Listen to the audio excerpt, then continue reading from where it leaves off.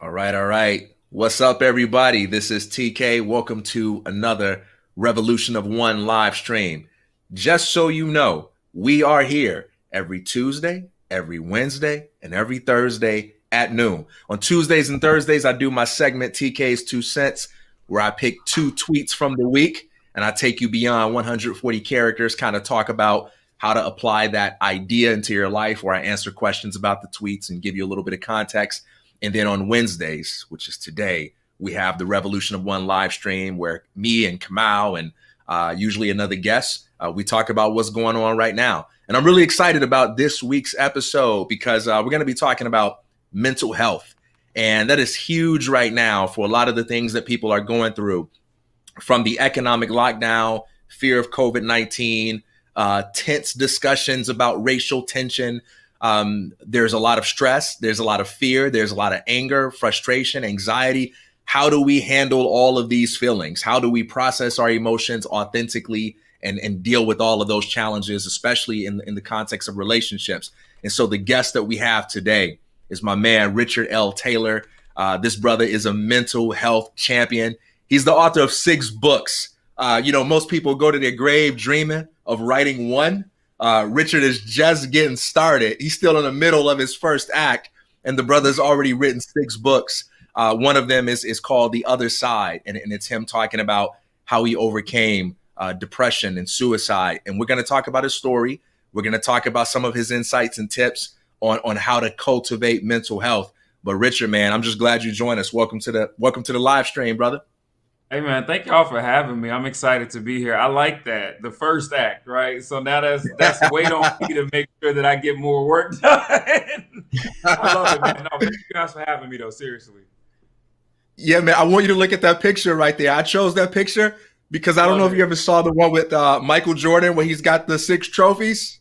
Hey, you know what? Maybe I might post this today just to take it in, because I've never looked at it like that. It's funny because we talk about how so many times we want to make sure that we give other people their roses before they die. And the reality is that, I think with the world that we live in and how crazy things are, like sometimes it's okay for you to give yourself those same roses, right? Yeah, yeah. We And got you, it's man. funny too, man. Yeah, it's like when somebody says something negative to you, when you put something out there and somebody tell you that you're an idiot, it's like you can get 100 thank yous, but that one person, man, that told you you're an idiot, it stands out. So you got to do that for yourself. That want to jack you up for real. And I think it's funny because that's me as a person. Like, so I care a lot about what people think, right? And so Yeah. for me, it's crazy. I could get that 99, but that one is just kind of like, and I don't know if it's the thing of shooting for perfection, or I think just for so long, man, you talk about the mental health struggles, and part of that is people pleasing. And I'll get into that later on when it comes to my story and just how many times we can seek out validation in the wrong spaces. But man, like that is a real struggle and challenge for so many people. I appreciate the I'll go ahead. I found it interesting, when you talk about people pleasing, and I know we're going to get into that a bit later, but I find it interesting because cats like Michael Jordan, it's almost like they seek out that criticism. They're like, oh yeah, I need that. I'll take those 99 thank yous, but I'm looking for that one doubter, that one hater, and that's what's going to build me. I love it. So after I finished watching the documentary with the Last Dance, so it's funny because I actually grew up in a really interesting confine to like being connected to the Jordan family, going to games, being able to sit in Skybox with the fam, like. So my mom and dad, Michael's first wife, she's actually a very close friend of our family. And so it's crazy as a kid that I didn't see that. But now as an adult, I'm looking at it and I'm like, man, like maybe I need to take that mentality. So I don't know if y'all seen the memes and the gifs that's been going around with Mike. It'll be like somebody basically say, hey, Mike, I hope you have a blessed and prosperous life. And then it's like, Mike is like, I took that personal, right? And then attacking his son.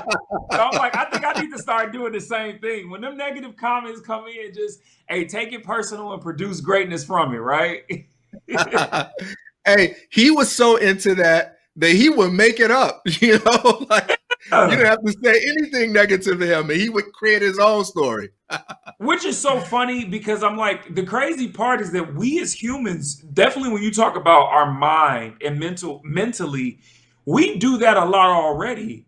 When it comes to whether it's anxiety or just what we would call self-sabotage, our thought processes, whatever it might be, a lot of times we create a thought and then we allow our minds to run with that thought and none of it exists. And so I'm like, what happens if we could do that, but just frame it in the right narrative and perspective to actually use it for something good? Yeah. Oh, okay, man. I got a question for you. I want to dive into your story in just a minute, but just kind of like at the level of mental health 101, what is the difference between mental health and what people described as like having a positive mental attitude? So it's funny that you say that because I think when you talk about okay, and I'll break it down like this because you shared this on the picture actually today when you promoted it on Twitter, and you posted the picture where I said we all have a mental health, and so I know this is actually to kind of come up again with one of the questions that came up from one of the followers on Twitter, but I've actually utilized that for the last almost 2 years now as my basis to normalize the conversation to mental health as a whole. And the reason being is because I tell people that we all have a mental health, right? The same way. And I remember when I first said this, I was at a conference with about 200 professionals from different levels of education and psychology.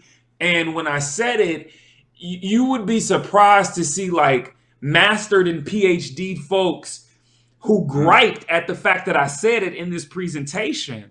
And I had to break it down. I was like, before we, get caught up, let me further explain. I said, we all have a mental health. It doesn't mean that we all have mental health issues. And I think as I did this, I didn't realize that I was saying it in a way that would kind of help form a narrative for people to take a different approach. But man, I've been running with it ever since. And so essentially, we all have a mental health, just like we all have a physical health that we have to take care of. Issues can come about and arise just like they do in our body when we don't make the proper investments to make sure that everything is good. So in an attempt to actually reform the narrative to break the stigma and to make an even playing field, we all have a mental health. Simple as that, right? Now, to your question, though, I think it's so dope. While we all possess a mental health, we don't all necessarily possess the positive mental. What was the term you used? Yeah, the positive mental attitude, the optimistic, smiley kind of mindset. Yeah, we don't all possess that. That comes, I think, through different variables and levels, right? So for some of us, we might just be more optimistic people in our natural, innate nature. But for others, like, it's funny because that's kind of like the relationship with my wife and I. Like, I'm an extroverted extrovert. I'm super optimistic. My wife is an introverted introvert, and she's not pessimistic, but she's very logical and not rather moved by emotions, so to speak. And so it just goes into that whole conversation of how like we as people are all different. I think we all have the capacity to have a positive mental approach or a positive mental outlook. But once again, that comes into play with the investment that we're making into the initial mental health that we possess as a whole. Yeah, and that shifts the question from am I being positive to am I doing what I need to do to be healthy in my own way? And that's a huge shift, man. Let's go into how this became important to you. I want to hear about your story and what gave you your wake up call. What tools did you use to kind of get on track, and what made you say, all right, I need to educate the world and normalize these discussions? Man, if I could also add to TK's question as well. So I'm sorry to cut you off. But to TK's question, something that you just mentioned that I find really interesting. I too am an extrovert and am super positive. So in your story, I'd kind of like to hear how that flip happened, how that switch, where you were in a much tougher place, and how you've kind of grown into this positive mindset. Because I think as somebody who is optimistic and who has just a brighter outlook on life, I've struggled to empathize with a lot of people who are struggling with mental health, just because I can't put myself in those shoes. And I think, you're unique because you've been on both sides of the table. Like, I think where I struggle with trying to relate to people, and then, on the other side, people struggle trying to relate to me and trying to explain to me. You've been on both sides. I'd love to hear more about that.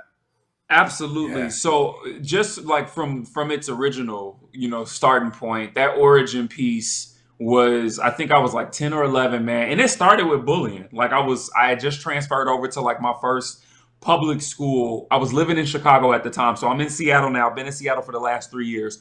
Born and raised, bred in Chicago. The hood is still in me.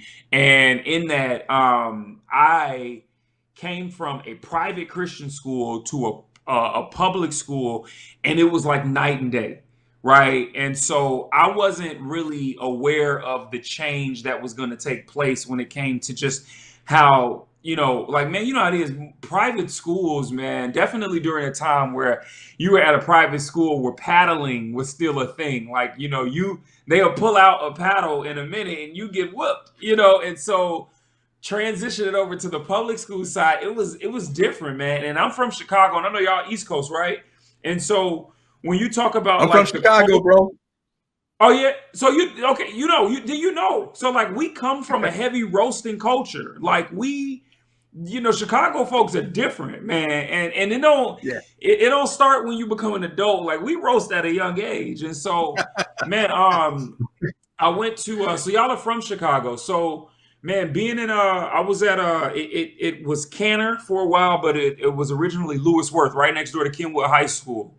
In the Hyde Park neighborhood, and that was my first public school. And so transferring into there, man, I was bullied, just going through that time and phase, and it was because of my weight. I was a short, fat, pudgy kid at the time. They used to call me the Doughboy, Pillsbury Doughboy. Poke you in the stomach, make the noise, did all of that, and it was cool early on because I was trying to hold my own, but during this time, and to the second part of the question, I was always a bubbly person. I've always been an extrovert. However, I think when it comes to certain circumstances that happen, it can start to mold and change you in a different way. And your approach to life then changes altogether, right? And so I remained happy and giddy. I was just in a really rough storm early on, to the point where the bullying led me to one day, essentially getting tormented by the ringleader of all of the popular kids. And in that, I went home that day upset, realizing that I was being attacked because of the fact that I was overweight, and I wasn't cool, and I wasn't fitting in, and I wanted to just, to the best of my ability, seek out validation.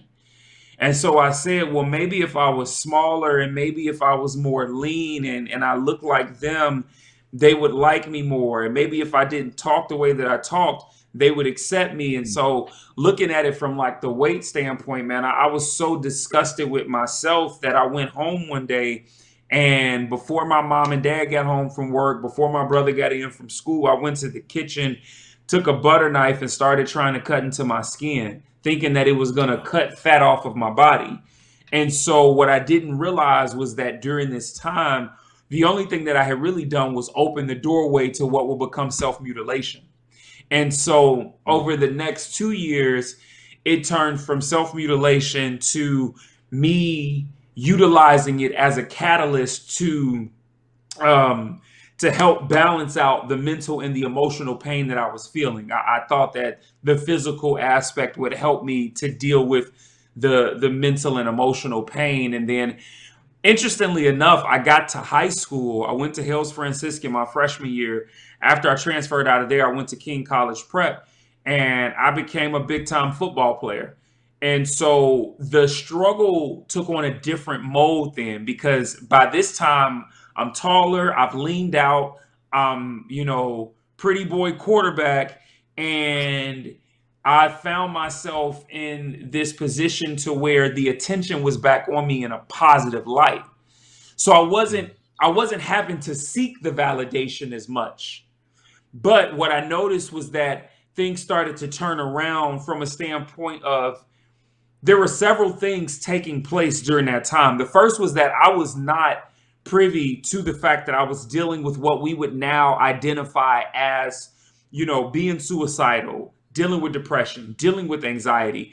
And that comes from the stigmas that we have a lot of times in the Black community when we talk about mental health, right? Black people don't deal with this. Your ancestors dealt with worse. I grew up in the church. So for me, it was a huge part of the conversation was around, it's a demon, just pray about it, right? Or I'm not praying hard enough. All of these different things, and none of it, even though it was, and I say this a lot of times to audiences now, when it comes to parents, guardians, definitely from different communities of color, man, one of the things that I'm noticing more and more is that they literally tried to give encouragement with good intention off of what they knew, which wasn't much, specifically around the conversation of mental health, because it wasn't discussed. We learned to suppress. We learned to push it all down, and that was it. We weren't privy to how this thing worked, triggers, all of these other things. It was simply, hey, you better go depress them dishes, or I give you everything that you need. You have no reason to be sad. This idea that the happiness comes through material and provision in that kind of way a lot of times, right? And so I don't hold anger or frustration with my parents. I understand that they just really didn't get it at the time, right? And it's not just me and my situation. That's with many of us. And in the time that our folks grew up in, and then of course our grandparents, right? We weren't taught emotional intelligence, emotional stability, how to acknowledge, and then of course what happens in this house stays in this house. So the idea of going to therapy was not even a thing that we were going to address. And so when I got to high school, it was interesting. While everything was good on the outside, and this is to our brother Kamal's point or question, I should say. But what ended up taking place was that I got back into my happy-go-lucky mode, but I started developing under the umbrella of what we would identify as high-functioning depression. So I was giddy on the outside. I was everybody's cheerleader. I'm rah, rah, rah. But at the end of the day, I felt empty once everybody else was gone. I dealt with this question a lot of, am I worth it? And it came in spurts. It was at its ugliest and at its worst when I might have had a game where I didn't have a good game. I threw 3 interceptions. I'm thinking about my coach's words to me, or because of validation, it starts early. The relationships that didn't go right and feeling like, oh, well, I'm worthless, right? And then allowing that to seep in. And it's now a thing of me questioning my worth physically here on earth and in life. And so this is where the suicide attempts started to take a greater toll on me, to where it wasn't a thing of just, oh, I'm sad. It's like, nah, you know what? The pressures are too much for me and I don't want to be here. And so it was this big fireball. I come out of high school after finding out that I have an enlarged heart. And during 06, 07, this was still during a period of time where colleges weren't really sure how to get a handle on working with athletes that might have like abnormal heart issues or whatever, but still fine-tuned athletes that can play. You just got to figure out how to work with it. And I lost my scholarship offers. I ended up going to Northern Illinois University. And in my time there, I went through a crazy 18-month slump of just depression, and everything that was suppressed from the first 8 years so far finally starting to come to a head, right? And so it got to a point within the 18 months, essentially, I was failing in school with a 1.4 GPA. I'm on academic probation. They're getting ready to kick me out. We're talking 3 full semesters in now. I gained 170 pounds during that time, and my health got really bad. I was in an abusive relationship. I know men don't always talk about it, but because of the seeking validation and just being okay with the bare minimum for the sake of saying that I had something, for the sake of, even though it hurts me, it still gives me comfort. All of these things combined, and I embraced it and I allowed it in my life. It led me to Dr. King Day of 2008, which I believe we celebrated on January 21st that year. And this was the day before classes were about to resume at school for me. And man, it was literally one of those straws that broke the camel's back situations. And in that, I found myself, man, just at a place with my ex at the time, girlfriend, going back and forth, shout match, me just finally being over it, having a knife and a pair of scissors in my hand and taking a blade down my wrist 5 times, basically saying, if you don't give a care about me, then I don't give a care about me, and just went, man, blacked out. And it's crazy because I've actually been reflecting on that part of the story, and I don't want to veer off too much with this, but I reflected on that part of the story as it happened, and the blood is dripping from my arm, and I'm bleeding profusely, and I got a friend trying to help me on one side, and then I got the RA on the other side, and now they've got to get the police involved, and I'm sitting there, and I'm thinking about the situations that we're seeing, and it's crazy, bro. 6 books, six great books, like you mentioned, right? Traveling the world speaking.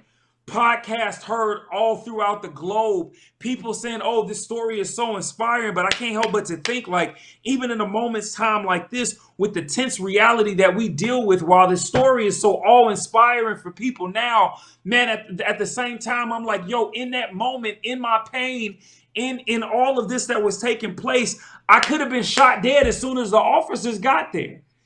And so it just blows my mind, because I'm like, yo, like, and we could call it survivor's guilt, but I'm like, yo, like, why me? Why do I deserve, when we look at the situations taking place right now? And like I said, I'm not going to veer off with that, but I just want to, I want to put that out there for somebody who needs to hear that, because a lot of the times what I'm seeing now is that some of the same stories that we'll praise later on, we'll condemn right now, because they haven't made it to where they're going to be when they're going to be there, and they lose the opportunity to be anything better. I'm not gonna get into that right now, though. But I just preach I feel that, brother. Preach it, brother. I feel that, though, because we get this a lot, and so for me personally, I just want to encourage with that, man. But that was me. I blacked out. The police are now escorting me out of the building, taking me into the ambulance, and I get to the hospital, and the doctor is like, Mr. Taylor, you slit like the top of my wrist up here, the vein up here. He was like, you literally tapped it, but no blood would come out. He was like, it's obvious you got a purpose in life, but you need to figure out what it is. And that has been the struggle for me during that time, was I always felt like I lacked purpose. And so it just so happened that a brother by the name of Quincy Payton, who became my first mentor, he saw my story in the school newspaper, in the police beat, reached out to me and was like, Richard, you made a mistake, but this does not have to be the end of your life.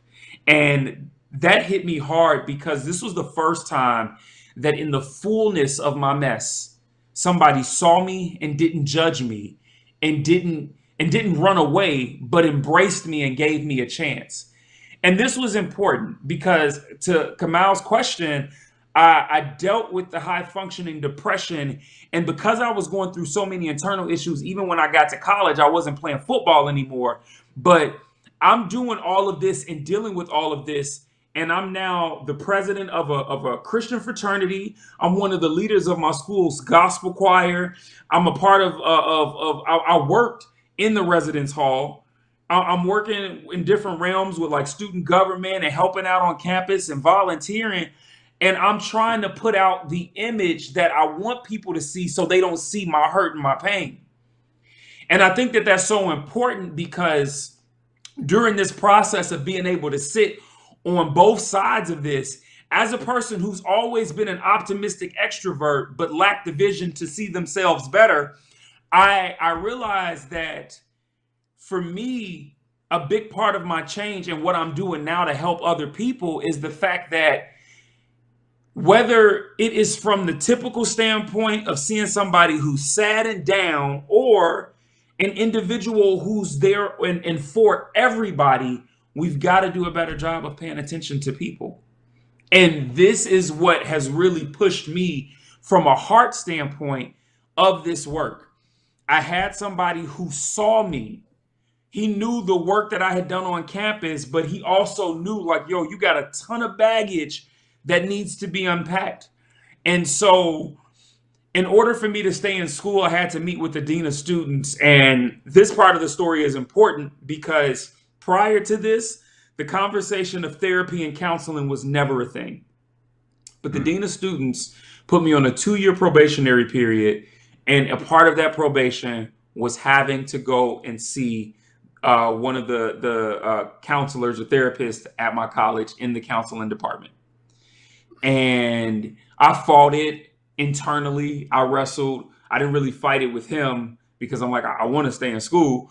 But I wrestled from the standpoint of like, man, like, I ain't crazy. I don't need no shrink. Like, I'm going through all of those, conversations that we hear definitely in the Black community about, our plight when it comes to just embracing the idea of going to therapy. But I'm glad that I did, because what it helped me to realize was that, Richard, you're not crazy. And this person isn't trying to be in your business, but what this person is able to do right now is to help you unpack a lot of your traumas, a lot of the issues, a lot of the things that you're going through.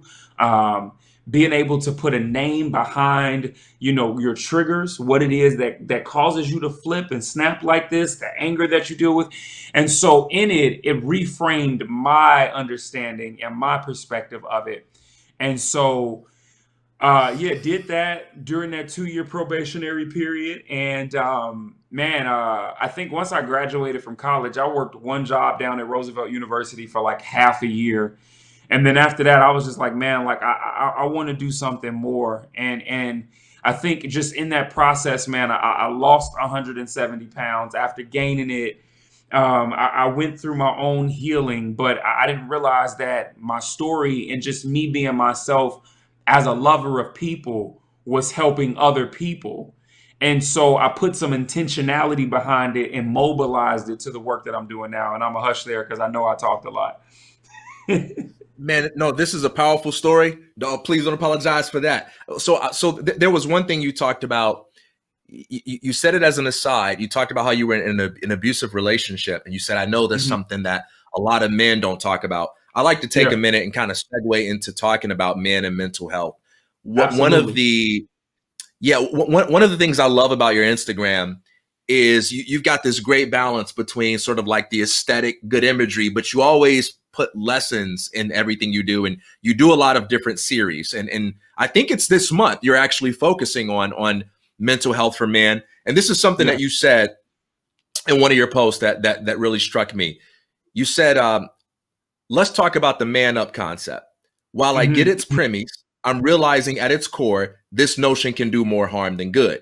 We can't keep suppressing our emotions because with enough time, what we think is suppressed is actually waiting for its boiling point. You deserve better. So I encourage you to take the time to face those emotions head on, learn them, understand them, and embrace them. Brothers, listen. Stress from suppression, being Superman, and manning up with no true healing can lead to an early grave. All right, here's the thing. A lot of brothers out there feel like if I cry, right, or if I express my emotions vulnerably, that might make me weak. That might make me someone that becomes easy to walk over. And there are certain situations where as men, we feel pressured to kind of have a tough exterior in order to acquire people's respect. How does someone apply what it is you're talking about without being dishonest with themselves about those concerns? So I think what we've got to do, and what's helped me, has been understanding that the reality is that when you embrace those emotions, when you learn to cry, and that's the thing. I think I would say before we get to the cry piece, we've got as men to do a better job of being able to even acknowledge our emotions, right? So last week, I let you know. So yes, June, the month of June is Men's Health Month, right? And so for the month of June, what I've been doing is a series where I do a Mental Health Monday every Monday, but I've dedicated the series this month to men. And so last week's post, I talked about how your feelings don't make you weak, right? So in order for us to get to the part of maybe an emotional response that is crying, we have got to get to the part of embracing the emotions first, right? And so I broke this down in three different ways that I thought was helpful. The first was that embracing your feelings, what it does is that it's showing you strength in three capacities. The first is the strength of awareness. The second would be the strength of understanding after you become aware. And then finally, you have the strength of the willingness to transform and change for the better. And so, in order to get to the point where you cry and staying true to what you feel, I think a lot of it really just comes to the understanding of your feelings, right? And finding the strength behind it. You set yourself up to become a more effective man and essentially a human being to everybody that you come in contact with when you can learn to acknowledge your emotions, become aware of them, learn how they function, and then from that, getting a chance to not just allow your emotions to get the best of you by thinking that ignoring them is actually helping you, when all it's doing is causing the emotions to be pushed down. And then at some point in time, when you're triggered hard enough from a relationship gone bad, a friendship gone bad, a money deal gone bad, man, let's take it to Boondocks, man. I'm a huge fan of the Boondocks, man. That moment, right? That Stink Meter episode that talked about the moments that we have. It could be as simple as you brushing up past another brother and y'all bump into each other. Next thing you know, that moment is getting ready to happen, right?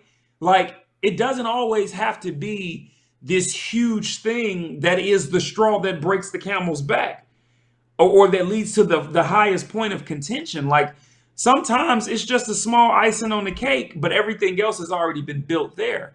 And so I think it's important for us to make sure that we are mindful of the emotions, because when we do this, what we're essentially doing is combating the man up stigma that has been put out here. And it's not to say that this idea of manning up is completely bad, right? Like, I get the idea from a standpoint of I'm manning up in a moment to where I'm finding my strength to be able to face what I'm facing right now in the heat of the moment. But that is not how it's approached. Man up has literally become a thing of, all right, be a man. You can't cry. You can't show emotion. You can't show fear. And as soon as we've gotten to a place where we've got it down, we never go back and address what made us feel the way that we felt in that moment. We're not going back and addressing why we felt that way in that moment. And so that constant suppression over time will lead to breakdowns. And I talked about an early grave. That early grave can come in a few different facets. It can come through us getting to a point where, as men, we do something that causes us to maybe be suicidal because we haven't dealt with our feelings. Maybe we have a homicidal act. You know, when I was in Chicago, I did a lot of mentoring work back at my old high school at King, and I worked with a lot of young brothers in the city through the work that I did through Ada S. McKinley. And so in this time frame of doing this, man, getting a chance to see some of these homicides straight on and how it was something small that got to that point, but then understanding the brothers that I was working with who were sometimes the victims or maybe the perpetrator in those moments, like, this was actually a heavy mental health implication that we should have paid attention to ahead of time and didn't realize and recognize. That's one way. The suicidality, right? The suicide is another. And then finally, man, the early grave for some of us that suppress our emotions just comes from stress. Stress is such a big killer for us, right? Like, we're holding all of this in. We're not talking. We're not dealing. We embrace community, but the community that we're embracing is a halfway community. So it works for us from the standpoint of, like, we embrace this community when we go and hang, whether we hitting up Navy Pier's rooftop bar, or whether we going to a Bulls game or a Bears game, or whether we are, kind of just hanging out with the guys, but there's no intentionality behind the other half that says, hey, bro, how are you doing as a person? What's going on with you internally? You know, like having those deeper, more intentional conversations with people that we call friends, right? And so I think that it is important for us to understand that. And I love it, man. Brother Jason Wilson does a phenomenal job with the teachings on this. But man, like being able to cry like a man. And what does that mean? It simply means to be able to cry. Men cry, men have emotions, men have feelings. There are things that tug at our heart. And it doesn't always have to be at the funeral of a brother that we cared about or somebody that we loved, right? It doesn't always have to be, you know, over things that it's kind of like we've set this pedestal and precedence for what deserves our tears. And the unfortunate part is that a lot of the times the things that we've placed on the pedestal, they're important, but they're what we might consider necessity cries.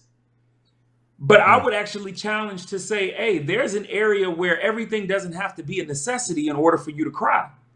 What about the areas of just, man, I just really feel like I want to cry right now. I don't know why. I can't put words behind it.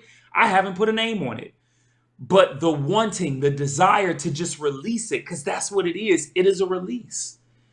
And so for me, I have no problem telling people that I cry all the time. Sorry, guys. I have no problem. Like, man, I cry when I need to, whether it comes through the form of worship or I could be driving in my car and just, man, even with everything that's been going on from what we're seeing at the uprising right now, man, just in the moments where it just feels heavy and I just got to let this go, because if I don't, it's going to consume me. And it might come out in the form of anger. It might come out in the form of rage. It might come out in a very non-productive form.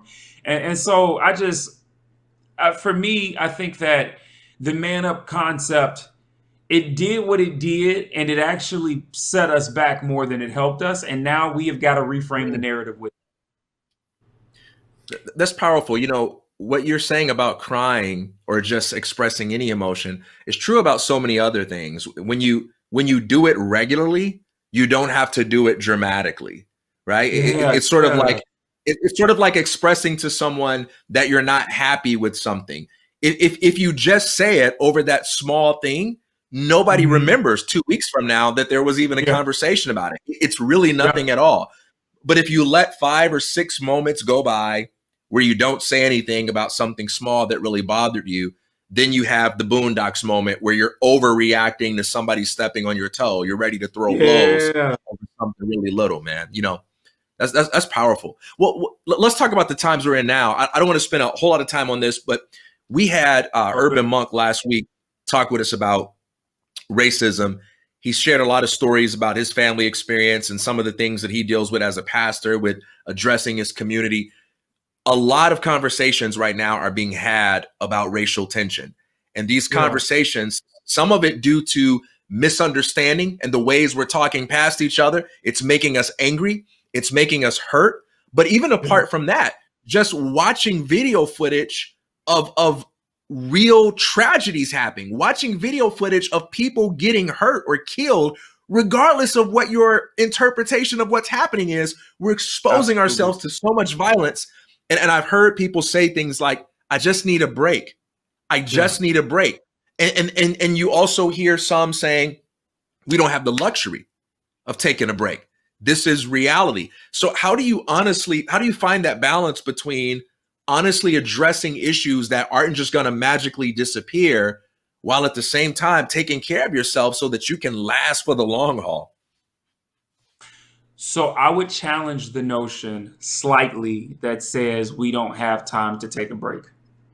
And the reason why I would say that is because while we don't have the time, we've got to make it. And so so this is how I find balance. And I've actually been wrestling with this over the last 2 weeks, but learning to find moments just to simply come up for air before getting back into the fight. And I think too, what we've got to realize is that just because we fell off or fell back doesn't mean that we're falling off. And so I think that that's going to be so important when we talk about this, because I know a part of the tension and wrestle within ourselves is that if I pull back for just a quick second right now, I'm going to lose my stride. You're not. And here's the reality too. I'd rather you take a small break right now because you're needed in the work, rather than having to take a permanent break because you're not even physically here to be able to continue the work. And so this is what I say when it comes to, because what we're seeing with the racial trauma, and let's just take it from this side here as Black men who've had to deal with it, right? And people who are seeing it as well, you're experiencing what we in the mental health field would normally kind of predicate to just therapists and counselors and psychologists, which is vicarious trauma or secondary trauma. But the reality is that with the accessibility that social media has allowed, everybody is able to experience that now, because the norm is you can watch a video for 8 minutes and 46 seconds of a man being killed on the street. You can watch the Ahmaud Arbery tape and get a chance to live that, and then to hear what was said and done. We've seen it countless times, right? Like, and I'm not coming at nobody, but man, like, it doesn't help when we got social platforms that glorify it, right? And so in that, we have got a responsibility within ourselves that says, okay, how much of this vicarious trauma am I willing to take in? And then with the vicarious trauma that I'm willing to take in, because I know that I'm taking it in, what am I going to do as far as not allowing it to become a part of me and being intentional about releasing it so that it doesn't eat away at me, so that I am taking time for some simple self-care in order for me to get back out on the front lines in whatever capacity that is to get the work done. I feel like a lot of times it's very easy to emotionally get caught up from the stuff that we're seeing, right? And sometimes with what we're seeing, it doesn't always go back to the work that we're doing within this space. And so I would just want to give a few things when it comes to being able to deal with the vicarious trauma for those that say, hey, I don't necessarily have all the time in the world. I got to be right back out here. So a few things that we can do to work this to just help with finding a balance. Obviously, self-care is at the top for me. And that is simply to say that for many of us, we get so exhausted that once we're done, because we all get breaks. Like, we got 24 hours in a day. We all get some small time. The question is, what is our intent and what are we doing with that time once we get it? Are we actually taking that time to be intentional on our investment when it comes to what we're listening to that is different from the work that we're doing? Is it us being able to take some time just to get out and walk, to breathe, to get a little bit of physical activity in on from an exercise standpoint? So self-care is always at the top for me. I think it's just a matter of how we prioritize self-care in these tough times, right? But beyond that, we've got to learn to monitor our intake. And I'm going off of what I did last month for the vicarious trauma piece. So I'm going to read these to you. You got to pay attention to your levels of compassion, fatigue, exhaustion, and burnout. Those are all serious. You will never be as effective as you can be for the people that you are serving if you yourself aren't being filled up. You got to talk about what you feel. So this is where my wrestle comes in as a leader who is helping people through this on social platforms and in real life. But I am having to go and seek out my mentors to talk about what's going on, what I'm feeling, my wise counsel from the faith side, my friends who are there. Identifying people that will listen to you and give you space to vent safely is so important. You got to be mindful of your boundaries. Consider limiting the number of videos, pictures, and comments you're taking in. And I really want to dive into that comment piece real quick, because of the fact that with COVID happening, with us being quarantined, a lot of what we're getting right now is through social media, right? Some states are finally getting to a phase of 1 or 2 where certain things are slightly reopening. But the reality is that the time that we've gotten with quarantine has allowed us more of an opportunity to be on our phones and in the social. And one of the areas that I've seen a lot of anger and frustration come in is in that comment section, with people who don't get it, with people who refuse to get it, with people who will try and negate your lived experience with their opinions. Yo, at the end of the day, one of the things that I have vowed to do for myself is not give energy and time to somebody who has not walked a mile or at least a foot in these shoes. And that comes a lot of times through the comment section. So we have got to be very careful in trying to argue somebody into oblivion, right? I mentioned the seeking out of wise counsel. And then finally, listen, in self-care, embrace small opportunities to be renewed. Simple as that. This can happen through faith practices like prayer, self-care activities, reading, writing, podcasting, gaming. Like, I'm even encouraging, like, look, bro, if you need to get up and whoop on somebody on 2K for a minute, do your thing. Like, but in this though, because what happens is that if we flow with the mentality of we don't have time to take care of ourselves from the work, what we're going to then do is allow ourselves to be consumed by the work. And if, okay, homicidal and suicidal thoughts don't take you out, the stress will. Because it's not just going to be a thing on your mind, it's going to be a thing on your body. And it doesn't necessarily mean that you're going to be carrying a ton of weight and that you're going to be fatigued physically like that.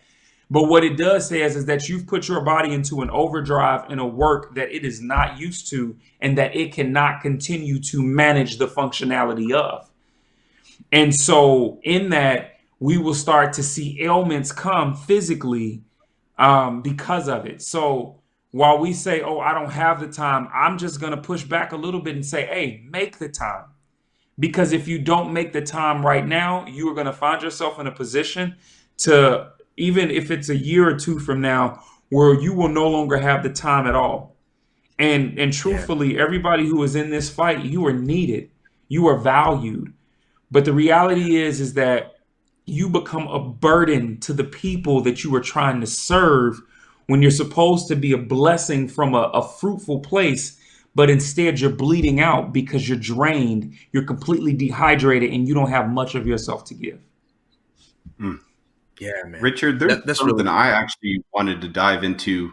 I'm not sure if you've heard the statistic, but during the time of COVID, there's been the same amount of deaths through suicide that we would expect during a normal year. Yes. And that's something that's huge to me, right? During this time where a lot of people are, I think, indirectly being affected by it through their own mental health, right? Through, again, some of the things you talked about, watching it on social media. But then the other side of that is for people who actually have battles with mental health that were happening prior to COVID. And, you know, the state of the world just exacerbated that. And then so I kind of got two things that I'd love to hear you weigh in on, because I've directly had experience where somebody who's close to me in my immediate family, a sibling of mine, was suicidal and made an attempt just a couple weeks ago. And so I think, you know, for myself, I think I took it for granted. I took mental health for granted. I didn't see the signs, and I thought it was something that could be negotiated with. I think a lot of people in our community, but especially men, you know, we're thinkers. We're people who logically work our way through things. That, okay, if you know, if there is a hole in the road, or if the bridge fell out, okay, I need to build a bridge to get across it. We don't necessarily think or feel into how that made us feel. How are the feelings of this bridge collapsing affecting us? And I think, you know, from my personal experience, you know, going back to what you said about therapy and monitoring that mental health, it was something that was never an option really as a kid. I think part of it is the financial aspect. And then part of it is just like, it's kind of weird. Like, why are you going to therapy? Are you crazy? Like, is there something wrong with you? And I think that's something now that I'm kind of opening myself up to, and it's something that I'm exploring with my family and just the benefits of that.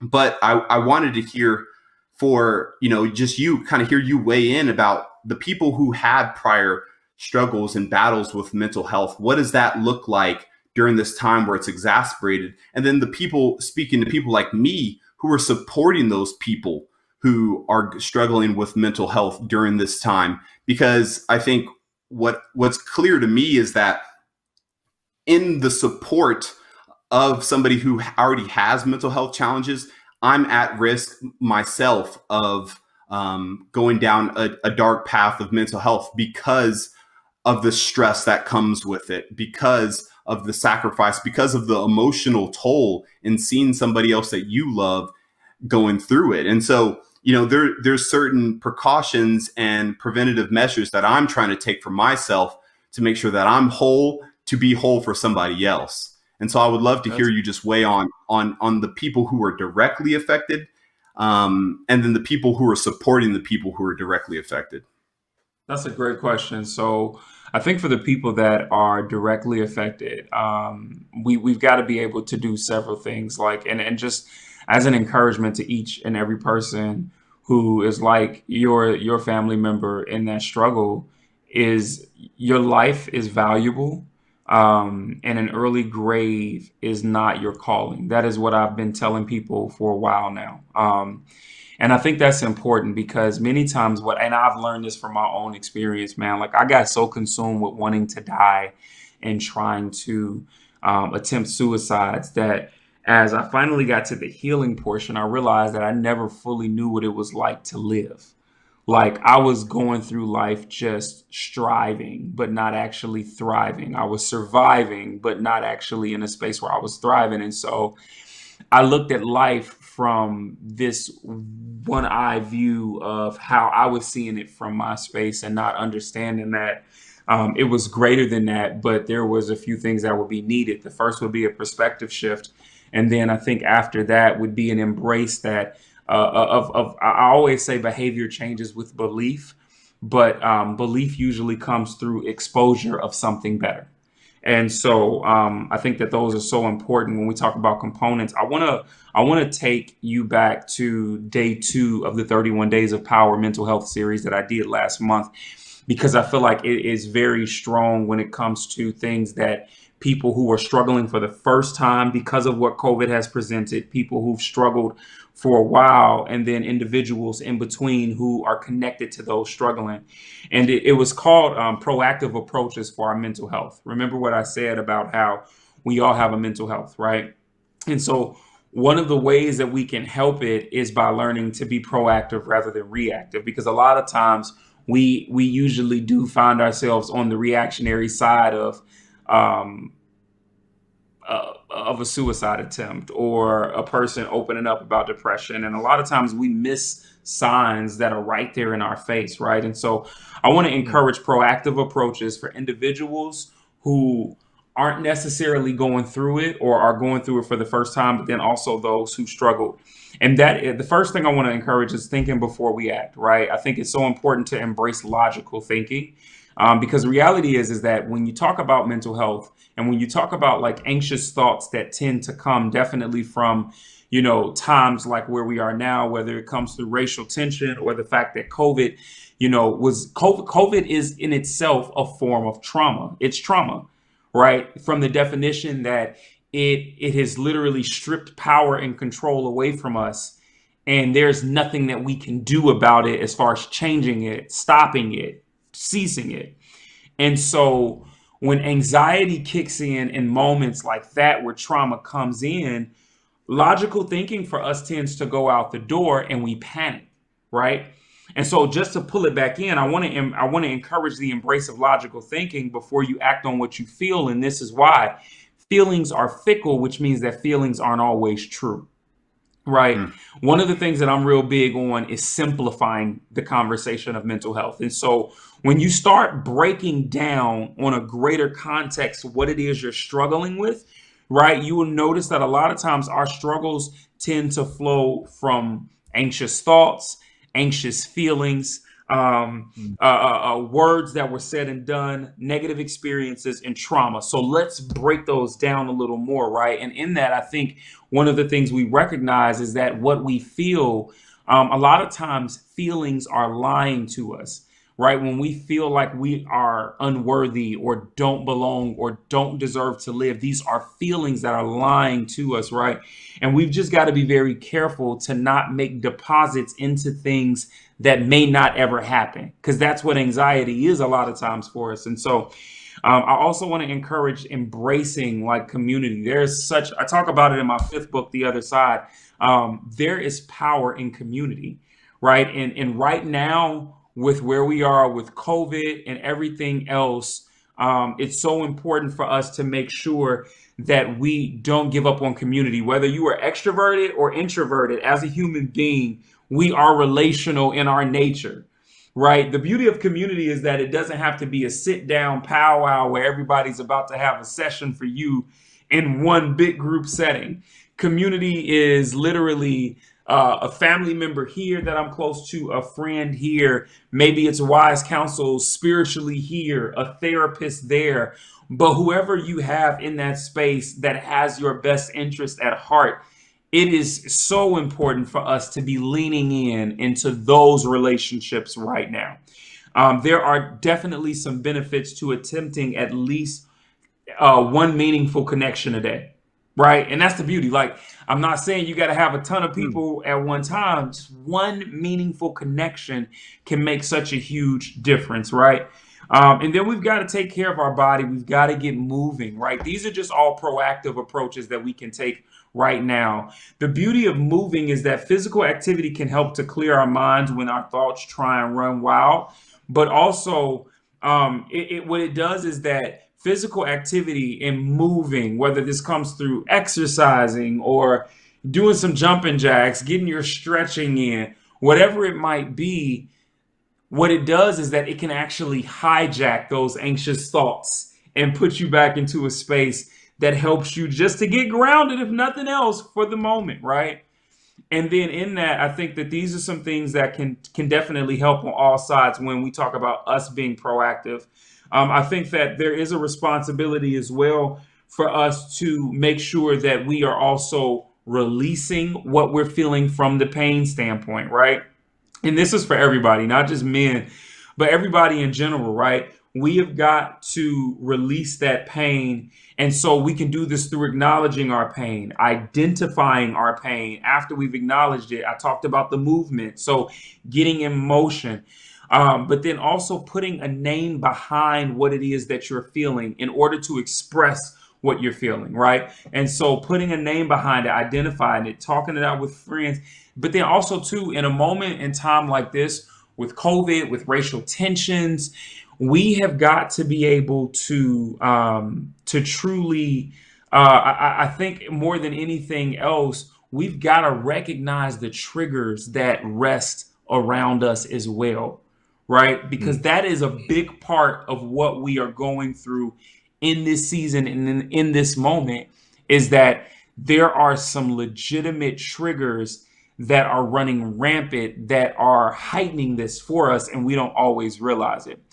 For those of us who might be in a deeper battle when it comes to, a deeper slump of depression or maybe the suicidal thoughts and actions, if I can, guys, I just want to, I'm going to flow with what I had on the 31 days real quick. When it comes to that, some things that I think are so important and for family members and friends who are connected to family and friends who might be suicidal, 2 things you can do right now to be a greater help. The first is simply to be present. It's so important for us to just there is so much power in you simply being there for somebody. And then also with you being present, stay calm when you speak to them in a reassuring tone, right? One of the things that I noticed in certain conversations when I was suicidal and I was on the brink or the verge was that the conversation coming back to me was abrasive. And it didn't help at all in the cause of me feeling like I wanted to stay. So during those conversations, stay calm and speak with a reassuring tone. Acknowledge that their feelings and what they're going through are legitimate. Now, hear me. There's a difference between them being true and being legitimate. Just because I'm telling you that what you feel as a person is legit doesn't mean that I am speaking truth to it.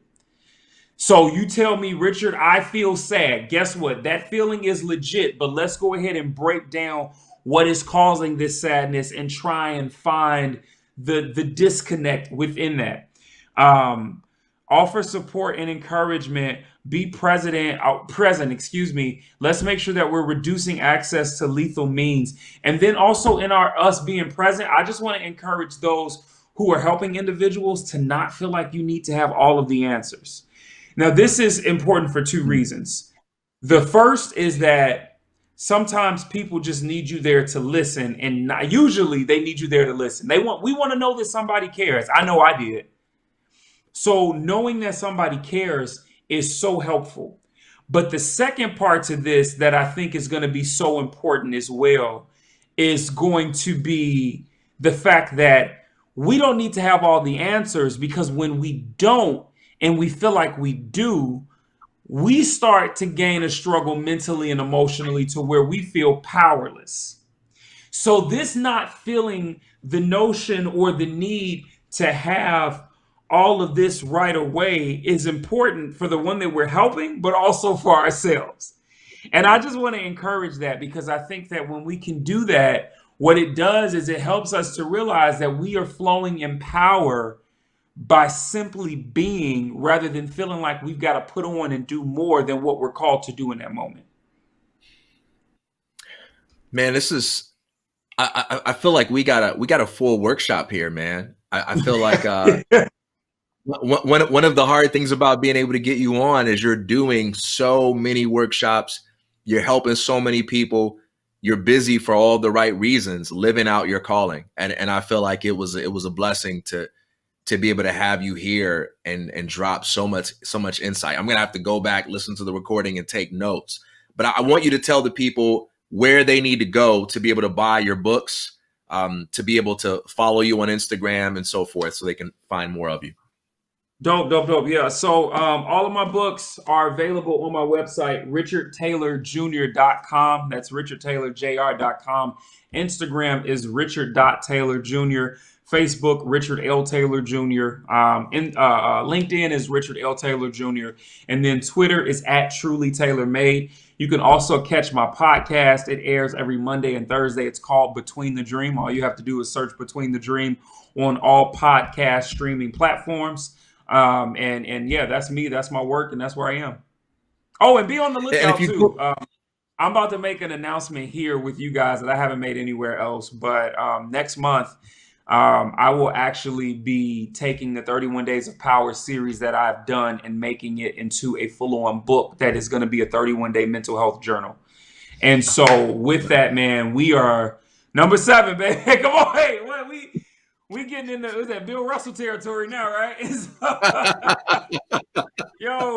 But no, and no, in that, I'm like, we've got to continue to bridge that gap to simplify these conversations. I think it's so important.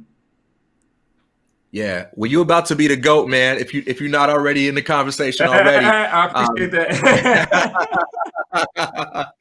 For everybody that's tuning in, don't forget, we'll be live streaming tomorrow at noon. That'll be another edition of TK's 2 Cents. But every Tuesday, every Wednesday, every Thursday, check us out at 12 p.m. Eastern Standard Time. Richard, man, I really appreciate you taking the time to join us today. This was really valuable stuff, my brother. God, thank you all so much for having me, man. We'll definitely have to hit up either Giordano's or Illuminati's when I get back home. So, oh man, it's on. It's on. Let's do it. All right, brother. Peace. All right, now. Thank you, guys.